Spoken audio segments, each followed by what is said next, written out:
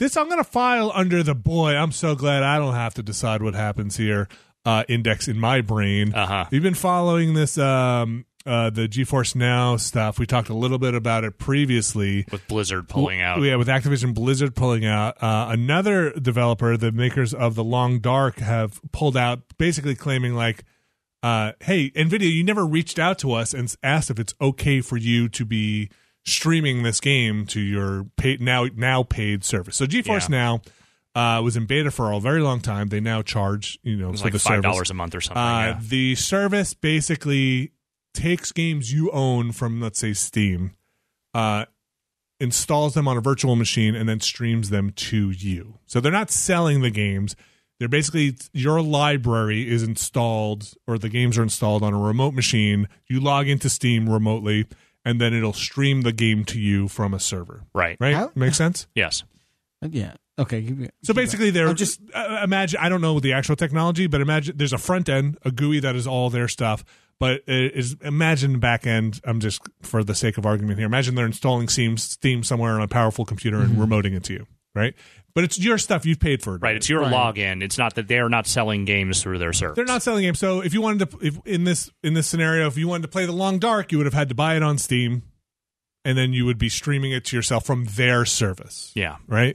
And they're charging you to use their remote system to stream to you. Yes. How did no one think this could maybe not be an issue? Well, the developers are saying, "Hey, what the fuck, man? You're using." And I get this argument. You're using our game to make money by selling your service, right? You're using access to these games to make money without our permission through this service. But you already bought the game, so you're basically renting the PC. Like no one is using these games that does not already have purchase rights to the Games. consumer. Yeah. Right. So first off, let's preface this conversation with the fact that lawyers should be figuring this out. This is again, file this under. I'm so glad I don't have to figure this out. I think that there is a case to be made that the service, GeForce Now, the extra, it's going above and beyond what a Steam Link is doing, right? Where you're just streaming, literally, you're slinging your own shit. Well, so this is like I feel that this winds up in this weird area, let's just say, of what ownership is. Right. But like, because games you don't own, you license them, you signed your EULA. So that being said, but I don't think the ownership is necessarily at the crux of the argument here.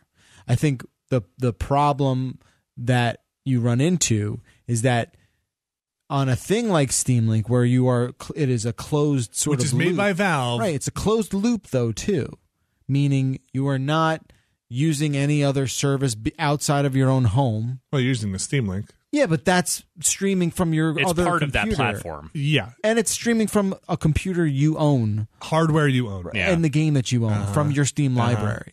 Here, it is like some sort of like overarching sort of kind of thing that you are not exactly playing you are playing the game that you own software from a license somewhere else. You're playing the software you own on hardware and like you don't. going into this with like the pass that says you have the right to play it. Yeah. But are using different technology. So what are you saying? Off base. I'm saying these developers and publishers have a case against Nvidia. I think they do, but at the same time, I don't think it's a cut and dried one. Like I think that there's a point that they are making that is valid, which is to say that none of these developers had the opportunity to opt into this service at any point. It was just assumed that they would be available because they are part of an existing marketplace platform. Now, before I finish your thought. Well, my thought is that, like, I think what this ultimately boils down to is a gray area no one has explored yet. Like, we are in a situation now where I'm kind of with Alex here. These companies, and obviously they've had some of these talks with the major publishers because these are the companies that are most likely to sue. And it sounds like this opt-out mentality Nvidia is sort of abiding by, where they're saying everybody was in until you come to us and say you're not in. And they are removing the companies that say they don't want to be on it. There could also be language somewhere that was like that made room for this. So there's language in some EULAs for some of the games that say you cannot play this over a cloud-based service. In particular, EULAs, the end-user license agreement thing, the thing everybody scrolls through when you launch a game. The tricky part for me is I own the game. If I want to rent a PC and play it on that game, should I be allowed to do that? So that's where this gets interesting. Is how far I'm curious how far this is actually going to go. Are companies actually going to try and sue them, or but since they're removing them upon request, I feel like that's probably not going to get to that point.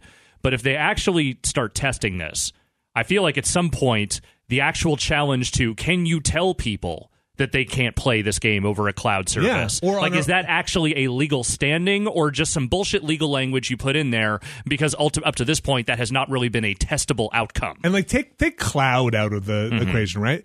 Can you play this game on a remote PC? Right. Can you stream remotely this game on a PC that is not mine? There are people who are sure, and then could somebody charge me to do that? There are people I'm sure who are far better versed in the legal ramifications of this stuff that probably have a more firm answer to what I am saying here. Like I think sorry. No, I was saying, but I do think that there's a potential here if it goes further, which I'm not sure that it will. It seems like Nvidia is just kind of backing down whenever. But if it does go further, there's some stuff in here they could push as far as like what is actually both sides. I think. What can companies dictate to the person licensing through these platforms, whatever the actual degree of ownership is. Like what is actually like enforceable here? There's so many angles to come at this from that really challenge what we define as ownership at this point. Like if I bought an album from iTunes, right? And I want to play it outside of iTunes. Should I be allowed to play it outside of iTunes? Well, that is so vague. Why? How are you doing it? I bought it through the iTunes store. Right. Should I be able to play that in another place? I mean, in an ideal world, yes. Yeah. Can I upload those files to Dropbox and then play them there? But this is different platforms. But I'm saying if I upload those MP3s to Dropbox, can I stream it off of Dropbox? Yes. Okay. Is that different than this? Yes. Why? Because you brought them to Dropbox. Well, I bought it in Steam, and then I just installed it. But that's the point: is that the people who are subscribing to GeForce Now are the ones that are ultimately installing those games on. Okay, they would be like Dropbox. So I'll say if I installed iTunes on their remote machine and streamed it off of there, would that be? Yes. That's illegal? No, it's legal, but if there's someone charging you to access your iTunes on the other end of that, that's where it gets dicey. That's where it gets dicey. So for me, it's cut and dry, and Nvidia absolutely cannot use promotional materials from any of these things to say, we have this game, sign up for our service so you can get access to this game. Because that seems like you are now explicitly using their thing. Okay, so take away for a second the original Steam purchase. Yeah. Okay? Like, you essentially, if this is how you're playing your game, do they cross-save? Do they, like... I think it's Steam. It's just Steam. You're logging into Steam on a and virtual you're using machine. the highway, the NVIDIA highway to do it. As far as I know, there's no alteration of the software. Like they're not stripping out the DRM for that stuff. But the service that you are now paying for, now that it's a pay thing, is the path to accessing it outside of your home. Yeah, so I guess the question for me is like, if I spin up an AWS instance, if I go to Amazon and spin up a virtual machine there and install Windows and Steam, and I have to pay Amazon, is that illegal? To like remote into that machine and play my game? No. If I install Windows on that remote machine, do I have to get Windows permission separately? Yeah, I bought Windows. Yeah, that's fine. I mean, I could see the argument for people being like, I bought this. You're also like conflating like a service and an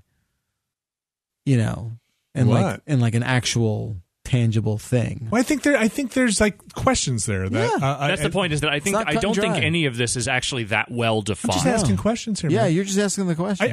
I absolutely see the three angles on this. Right. I see the consumer angle, which is like, I bought this thing, I own it. If I bought this as a physical disc, you're going to tell me which Xbox to put it in. Like, if I want to put this in my friend's Xbox and play it, are you going to say I can't? Well, you buy a copy of Animal Crossing at this point. Apparently, you only get one Switch for it. So wait, what? Yeah. Wait, if you buy a physical copy of Animal Crossing, you can only play it in one Switch? You do understand that you only get one island per Switch, right?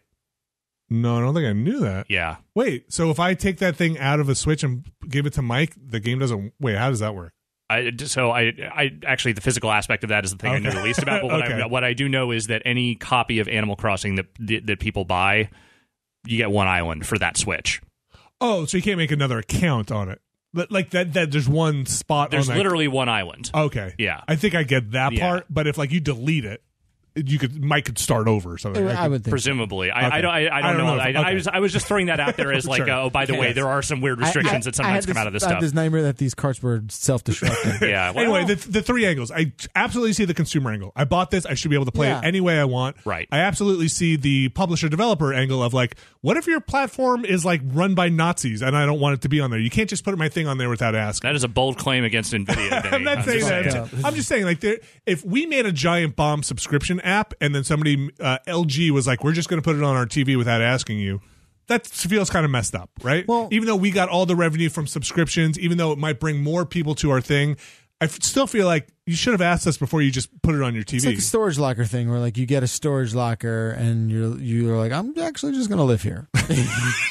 Like, I pay rent. you can't do that. And I kind of see Nvidia's case of like, we're just offering access to stuff people already own. Right. So, it is different, but it's confusing. And I feel like I've heard or read arguments on all sides, and I think once money got involved, right, people are like, what's the cut? Yeah, of course. Like who's making money off of whom? Because you essentially what's up? What's the vig on this? Stop it. Who's getting the juice, right?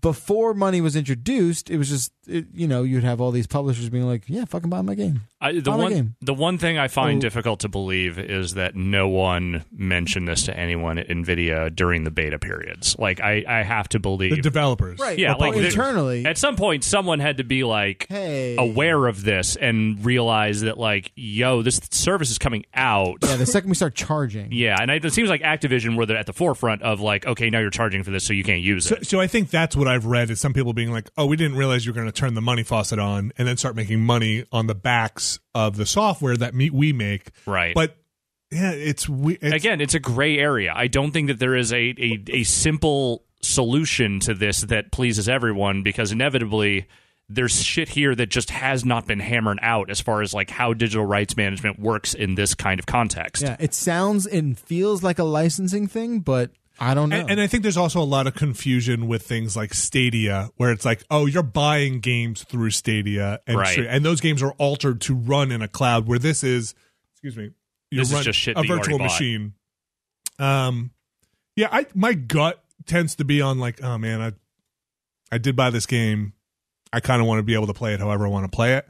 But I could understand and hear other arguments for it. Like, I think protecting where your stuff shows up is something that I understand the argument for, and I get it. Yeah, it's interesting. Isn't it though? That's why I said it. Yeah, and I think the ownership questions that we have just kind of assumed, like it'll take care of itself, are only getting worse. For sure. Right. Of like, you don't actually own this thing.